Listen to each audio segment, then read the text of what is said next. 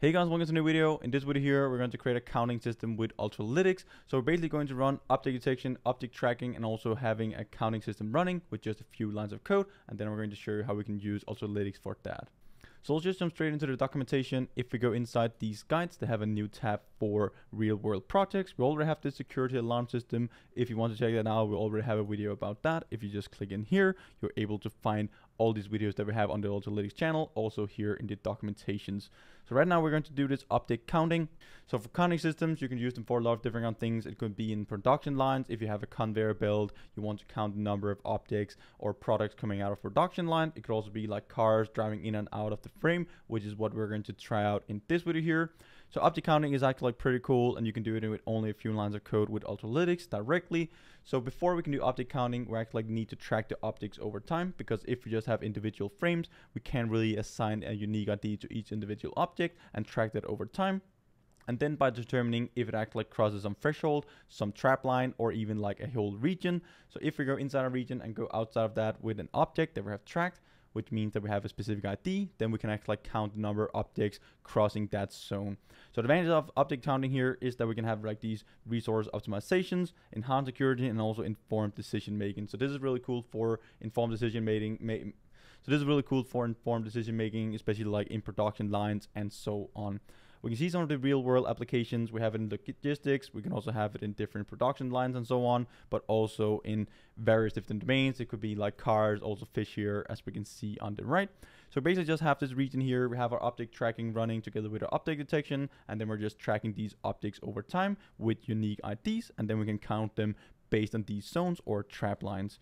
So here we can see the example that we have. We're going to test this out in just a couple of seconds in code, and then you'll be able to see how we can run optic counting with Ultralytics. So we basically just need to set up this video capture here. It could be a video file, but it could also be like a webcam stream.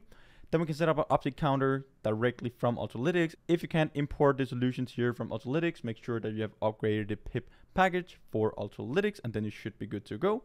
Then we can create an instance of our optic counter. We specify a region for our point, so basically the region that we saw in the examples up above. Then we can set some different arguments if you want to view the image, the different region points, class names, and also if you want to draw the tracks of the optics that we're tracking over time. We can see all the optional arguments down here at the bottom. Then we can open up a video capture, load in the frame from a video stream or from a webcam, and then we can basically just call this model.track. We throw in the image that we want to do detection on and also track those optics over time. We get our tracks back, and then we can start this counting system with our tracks and also our frame, where it is going to use these arguments that we set up here at the top. So this is everything that you have to do. It's actually like only a couple lines of code. You have your video capture, your model, optic counting instance of the class here, set some different parameters, and then you just call model.track, start counting, and you have a whole system up and running with Ultralytics. So let's just jump straight into Python script. I've just copy pasted all of the things here from the example into a Python script, and then we're going to run it. We're going to run on this example here. We basically just have some cars driving in two different lanes, and then we want to detect and track and count the number of cars coming towards us here. So this is the video stream that we're going to use. We just specified here, and we're going to use the YOLOv8 small model. Rest of the code here is the exact same thing as in the documentation. So now we can just run it. We're going to open a new terminal, and then we have Python counting system. We're going to run it, and then we will do the optic counting in just a second. There we go. Now we can see the results here. So we get our in count and also out count depending on if the cars are going in and out of this region.